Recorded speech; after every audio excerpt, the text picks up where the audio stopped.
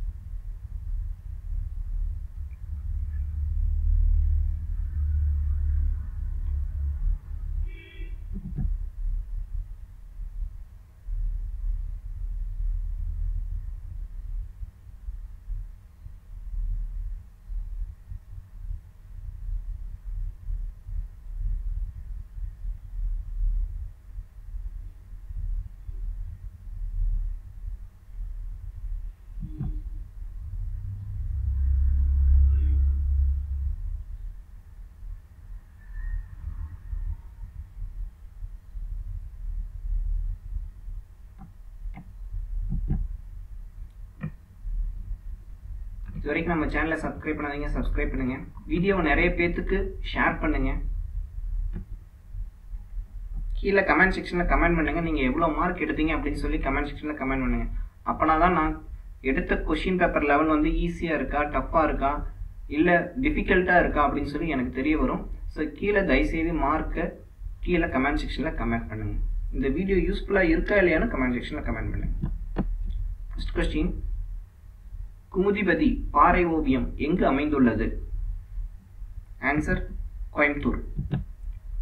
தமிழ்நாட்டில் உள்ள தொல் பழங்கால பாறை ஓவியங்கள். கீழ்வளை பாறை ஓவியம் விழுப்புரம் மாவட்டத்தில் இருக்கு. அதே மாதிரி உசிலம்பட்டி பாறை ஓவியம் மதுரை, குமுதிபதி பாறை ஓவியம் கோவை, மாவடைப்பு பாறை ஓவியம் கோவை, பொறிவரை பாறை ஓவியம் நீலகிரி. ஸோ இது எல்லாமே ரொம்ப ரொம்ப இம்பார்ட்டன்டான क्वेश्चन. அது அப்படியே இங்கிலீஷில் கொடுத்துருக்கு பாருங்க. Calculate the current and resistance of 100 watt 200 volt electric bulb in an electric circuit. இந்த current resistance டாபிக்ல இருந்து மட்டும் 2019 கொஸ்டின் பேப்பர்ல 2 கொஸ்டின்ஸ் கேட்டிருக்காங்க. அதுக்கு ரிலேட்டான கொஸ்டின்ஸ் தான் இது. என்ன சொல்லியிருக்காங்க, ஒரு 200 வோல்ட் எலக்ட்ரிக் சர்க்கியூட்ல 100 வாட்ஸ் எலக்ட்ரிக் பல்பை கனெக்ட் பண்ணுறாங்க. அப்படி கனெக்ட் பண்ணும்போது நமக்கு எவ்வளோ கரண்ட் தேவைப்படும், எவ்வளோ ரெசிஸ்டன்ஸ் தேவைப்படும் அப்படின்னு சொல்லி கேட்டிருக்காங்க. Answer 0.5 and 400. நான் ஆல்ரெடி சொல்லியிருக்கேன் ப்ரீவியஸ் வீடியோவில், கரண்ட்டுக்கு மொத்தம் 4 ஃபார்முலா இருக்குது. அந்த 4 ஃபார்முலா படிச்சிட்டிங்கன்னா நீங்கள் எந்த விதமான ப்ராப்ளம் கேட்டாலும் ஈஸியாக போட்டுடலாம். தட் மீன்ஸ் இதில் என்ன ஃபார்முலா கொடுத்துருக்காங்க, I is equal to PV. I is equal to PV. P means power, V means voltage. I குட்டி ஐவர், I is equal to பாவி, I பாவி, I குட்டி ஐவர், I பாவி, I குட்டி ஐவர். ஸோ இன்னும் 3 ஃபார்முலா ஈஸி ஞாபகம் வச்சுக்கலாம். இன்னொரு ஃபார்முலா இருக்குது, அதை நம்ம நெக்ஸ்ட் வீடியோவில் பார்க்கலாம். ஸோ அதான் இங்கே கொடுத்துருக்கு, I is equal to V by R, I is equal to P by V. So இருக்கிற வேல்யூ அப்படியே இங்கே சப்ஸ்டியூட் பண்ணுங்கள், ஆன்சர் ஈஸியாக கிடைச்சிடும். நீங்கள் ப்ராப்ளம் பார்த்தோன்னே பயப்படாதீங்க, இதுதான் ரொம்ப ஈஸியான ப்ராப்ளம். ஃபார்முலாஸ் தெரிஞ்சால் போதும். கரண்ட்டுக்கு 4 ஃபார்முலா இருக்குது, அந்த 4 ஃபார்முலா ஞாபகம் வச்சுக்கோங்க. ரோட் சேஃப்டி வீக் முதல் தடவை நம்ம எப்போ செலிப்ரேட் பண்ணாங்க அப்படின்னா 1989 செலிப்ரேட் பண்ணாங்க. வருஷம் எந்த மாதம் இது செலிப்ரேட் பண்ணுவாங்கன்னு கேட்டால் ஜனவரி மந்த் இது செலிப்ரேட் பண்ணுவாங்க. ரோட் சேஃப்டி வீக் எப்போ செலிப்ரேட் பண்ணுவாங்கன்னு கேட்டால் ஜனவரி மாதம். எந்த ஆண்டுலேருந்து செலிப்ரேட் பண்ண ஸ்டார்ட் பண்ணாங்க அப்படின்னு கேட்டால் 1989 ஸ்டார்ட் பண்ணுவாங்க. இதெல்லாம் உங்கள் சிலபஸில் இருக்கிற டாபிக்ஸ். வெட்டங்குடி பறவைகள் சரணாலயம் எந்த மாவட்டத்தில் உள்ளது? ஆன்சர் சிவகங்கை. வேட்டங்குடி பறவைகள் சரணாலயம் எங்க இருக்குன்னு கேட்டா சிவகங்கை. அதே மாதிரி காரைவெட்டி பறவைகள் சரணாலயம் எங்க இருக்குன்னு கேட்டா அரியலூர். வெள்ளோடு பறவைகள் சரணாலயம் எங்க இருக்குன்னு கேட்டா ஈரோடு. வேடதாங்கல் பறவைகள் சரணாலயம் எங்க இருக்குன்னு கேட்டா காஞ்சிபுரம். இது 4மே இம்பார்ட்டன்டான questions. Dettol is a mixture of answer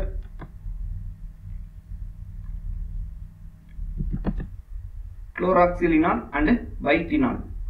இது வந்து பார்த்தோம்னா எவ்ரிடே சயின்ஸ் அந்த டாபிக்ல இந்த கொஸ்டின்ஸ் கவர் ஆகும். நெக்ஸ்ட் கொஸ்டின், இதுக்கான ஆன்சர் 3. ஆக்சுவலா ஒரு கார் ரெஸ்ட்ல இருந்து ஸ்டார்ட் ஆனது அப்படின்னா ஸ்டார்டிங் இனிஷியல் வெலாசிட்டி வந்து 0ன்னு எடுத்துக்கும், ஃபைனல் வெலாசிட்டி 12ன்னு எடுத்துக்கும். That means v is equal to 12, u is equal to 0.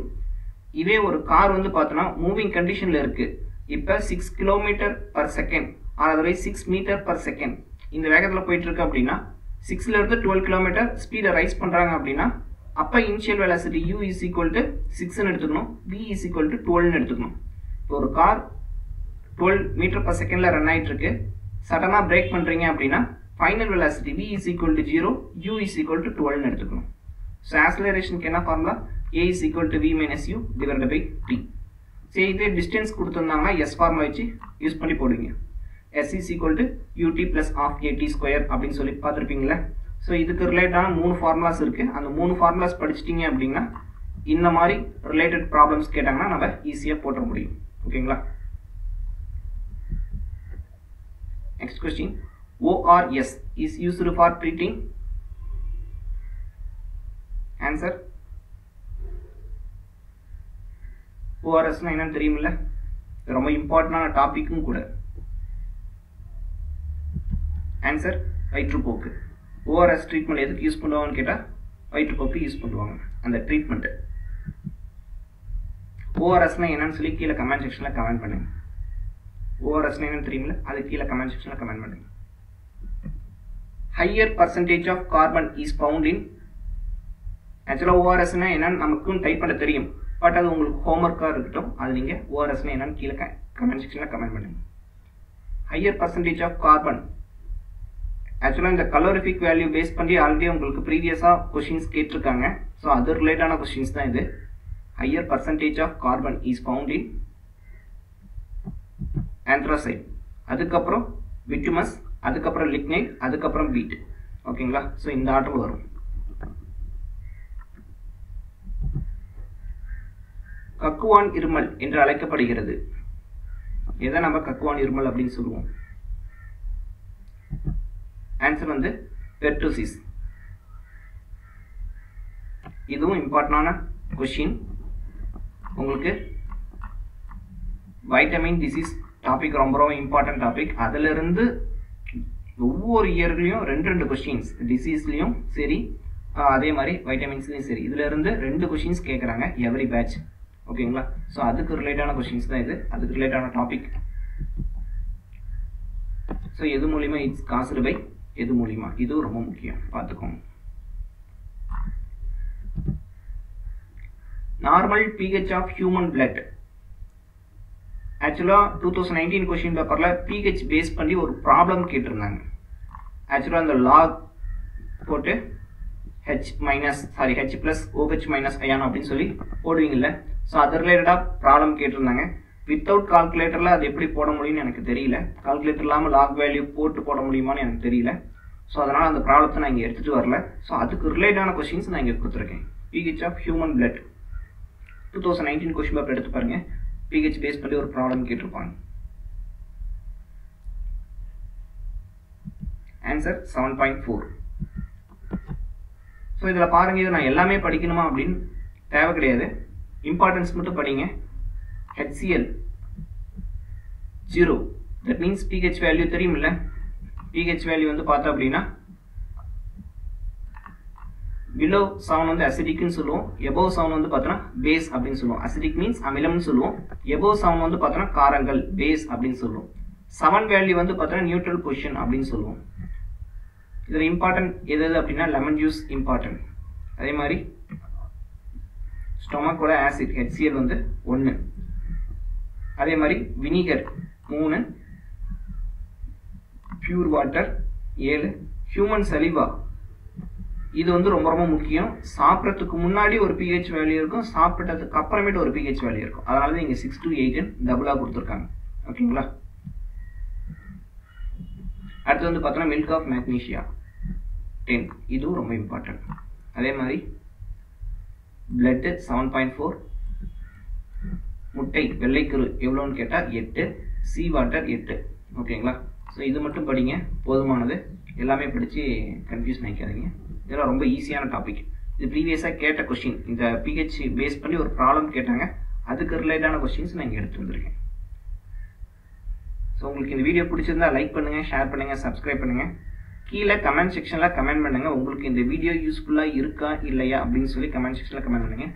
உங்களுக்கு எந்த மாதிரி வீடியோ நாங்களாம் வித் யூடியூப் சேனல் நான்லாம் ஃபாலோ பண்ணுறது கிடையாது. நமக்கு என்ன தோணுதோ அதுதான் நான் செஞ்சுட்டு வந்துட்டுருக்கேன். இதில் உங்களுக்கு ஏதாவது கரெக்ஷன் வேணும், எனக்கு இந்த மாதிரி வீடியோ இருந்தால் நல்லாயிருக்கும் அப்படின்னு சொல்கிறீங்கன்னா உங்களோட ஃபீட்பேக் தாராளமாக கீழே கமெண்ட் செக்ஷனில் கமெண்ட் பண்ணலாம். நாங்களாம் மித்தவங்க எப்பயுமே நம்ம பார்க்க மாட்டோம். நமக்கு என்ன வருதோ, நமக்கு என்ன தோணுதோ அதான் நான் போட்டுட்ருக்கேன். இது கரெக்டாக இதே மெத்தடாலஜியில் ஃபாலோ பண்ணலாமா இல்லை வேறு மாதிரி ஏதாவது கொண்டு வரலாமா அப்படின்னு சொல்லி நீங்கள் கமெண்ட் செக்ஷனில் கமெண்ட் பண்ணுங்கள். கொஸ்டின்ஸ் ஒரு சில கொஸ்டின்ஸ் நான் தமிழில், ஒரு சில கொஸ்டின்ஸ் இங்கிலீஷில் தான் எக்ஸ்பிளைன் பண்ண முடியும். 2 லாங்குவேஜ் எக்ஸ்பிளைன் பண்ண முடியாது. ஏன் அப்படின்னா 2 லாங்குவேஜ் எக்ஸ்பிளைன் பண்ணால் டைம் தான் வேஸ்ட் ஆகும். ஓகேங்களா? ஸோ அதனால் ஒரு கொஸ்டின் இங்கிலீஷ் தமிழ் சேஞ்ச் பண்ணி சொல்லிட்டுருக்கேன். ஓகே, வீடியோ நிறைய பேருக்கு ஷேர் பண்ணுங்கள். உங்களோட மார்க் மறக்காமல் உங்களோட மார்க்கு கீழே கமெண்ட் செக்ஷனில் கமெண்ட் பண்ணுங்கள். வீடியோ நிறைய பேருக்கு ஷேர் பண்ணுங்கள். Thank you.